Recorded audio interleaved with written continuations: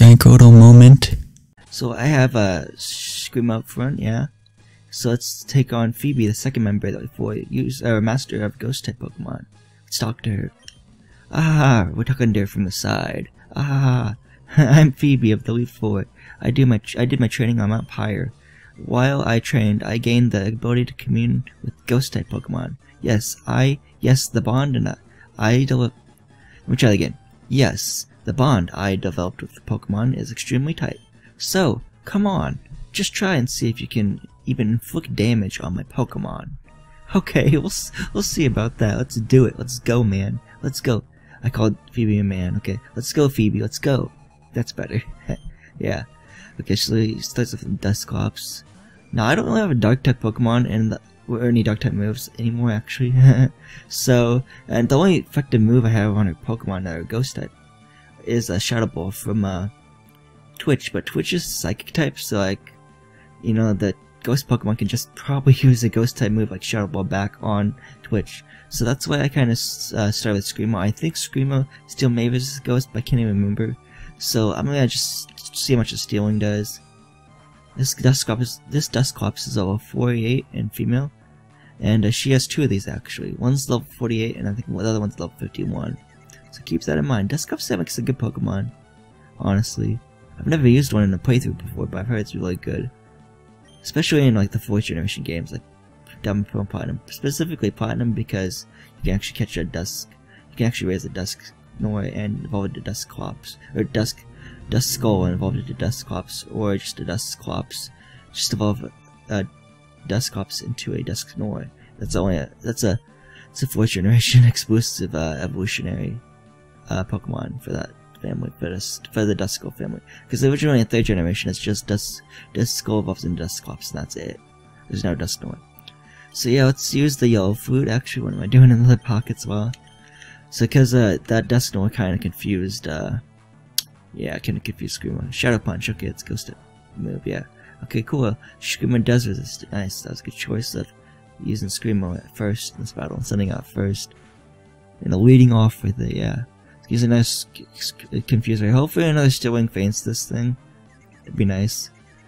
You know, I'm just gonna keep on using my yellow flute no matter how many times you can confuse my Pokemon. Jeez. Yeah, nice. Future Sight, okay. You gotta watch out because that's an attack that'll happen to one of my Pokemon later on, so that kinda stinks. Oh, Screamo, you missed. Are you kidding me? And you gotta use Confuse Ray again! Come on! Don't waste your time using Confuse Ray and waste my time as well. I mean, come on, I'm just gonna heal confusion with my yellow flute. Jeez. Future Sight, but it failed. Okay, whatever. Yeah, Screamo took the Future Sight attack. No! Okay, fine, I didn't do this. I thought I'd do a little bit more than that, but that's okay. Stealing hits this time. Let's get this Dusclops off the battlefield. And then, by the way, it fainted. Good. I got my wish. Okay, she's about to use main net. So what I'm gonna do is I'm gonna go to Metroid and just use Surf on this thing. Bayonet's a pure Ghost type Pokemon, so like Dark type moves or Ghost type moves will be super effective on it. But I'm just gonna use Surf on it. Yeah, this Bayonet's level 49 and female. That's pretty cool.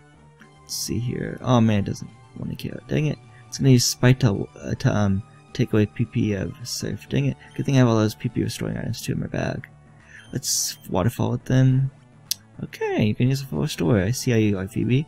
Fine. It's fine. I mean, I'm in good shape right now, so do what you gotta do. Let's just use the Waterfall. There we go. Nice. Awesome. The Bayonet goes down.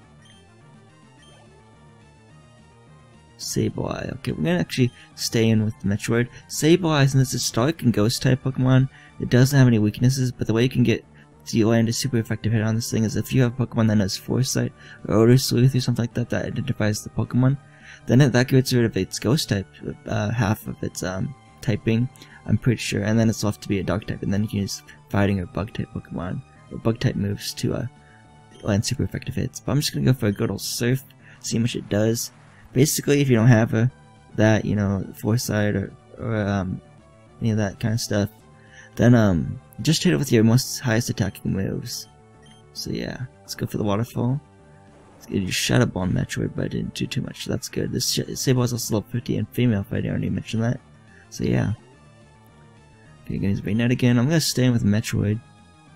Yeah, she only has a Bayonet and then her other Dusclops left, so that's good. It's good for the surf. Oh, I didn't learn my lesson though. It's probably gonna put in the late yellows or early reds, so where Phoebe's gonna use a full restore.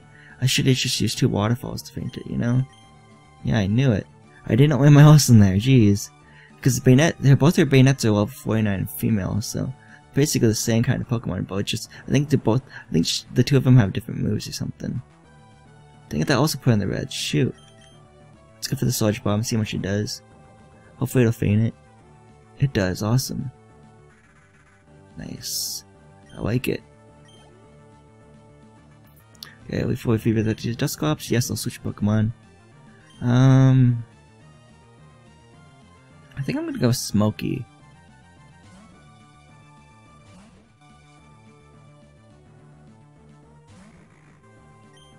Let's go for the Flamethrower, see how much it does. This Dusclops is level 51 in females, that's pretty cool. Nice, nice. Let's get his Confuse Ray. Of course. You and your Confuse Ray.